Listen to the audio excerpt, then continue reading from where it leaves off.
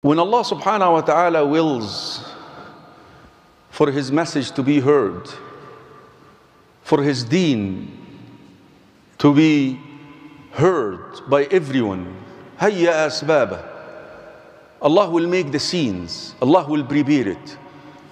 How many Imams are leading Taraweeh and they have the most beautiful voices in the face of this earth now? Countless, countless. How many? Countless. Allah chooses one Imam from Algeria, one Imam from Algeria leading Taraweeh, and a silly thing that you wouldn't even pay attention to it. If it happens in front of you, you wouldn't pay attention to it. A cat jumps on his shoulder, and somehow messes around with his face and give him a kiss and jumps down. I'm sure you've seen that.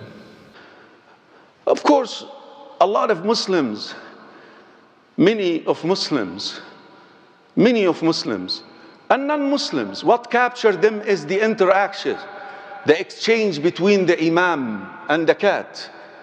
But have you ever paid attention to the verses he was reciting? Ever thought about these verses? This is, brothers and sisters in Islam, there is a chapter in the Quran. Allah brought it down at night, called Al-An'am. 70,000 angels. And by the way, the number 70,000 is just like now, of course, millions now is not allowed anymore. When you say trillion, that countless, يعني 70 استغفر لهم أو لا تستغفر لهم إن تستغفر لهم 70 مرة. It's not 70 here. Doesn't mean 70. It's not limited to 70. But the number 70 used to be big for them. Likewise, 700,000 angels came down with this chapter. The companions, there is a hadith regarding this. The Prophet ﷺ received it while he was traveling with them. This chapter, brothers and sisters in Islam, the essence of it is Tawheed. Tawheed, the monotheism. Yes, it's called the cattle or al-an'am, but monotheism is the essence of this subject, of the subject of the surah. And the surah has another name. Another name. And subhanallah, this other name was mentioned in the verses the Imam was reciting.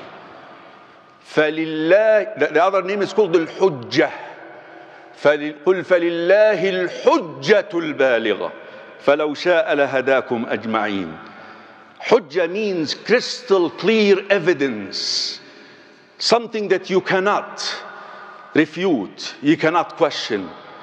He recited these verses, brothers and sisters in Islam, as he interacted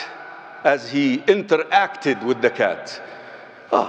CNN broadcasted this video. CNN, imagine that. Non-Muslims. But again, what attracted their attention was the cat.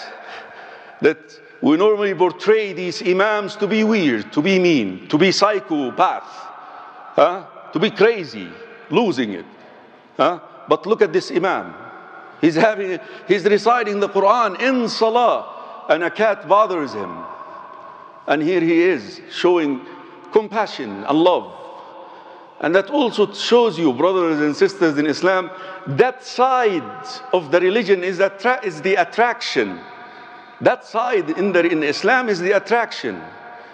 Abdullah ibn Salam, the first Jewish rabbi who accepted Islam in the history of humanity, he said, when Rasulullah sallallahu alayhi wasallam arrived Medina, I heard about him. So I wanted to check him out to see if he's truthful or not. So I went to see him. He was surrounded by the people, a lot of crowd around him. But I looked at his face. This is not a lying face. These eyes do not lie. This face doesn't lie. This person doesn't lie. And the first words I heard him uttering from his mouth, أيها الناس O people, afshu salam, spread peace amongst you. At'imu at-ta'am, feed those who are hungry and needy. Wasilu al-arham, uphold your kinship ties. Wasallu bil-layli wan-nasu niyam, pray at night while people are asleep. Tadkhulul jannata bisalam. Imagine the first words he heard the Prophet uttering. It's exactly like the cat and the Imam. These are the words that attract the people. Brothers and sisters in Islam, these are the words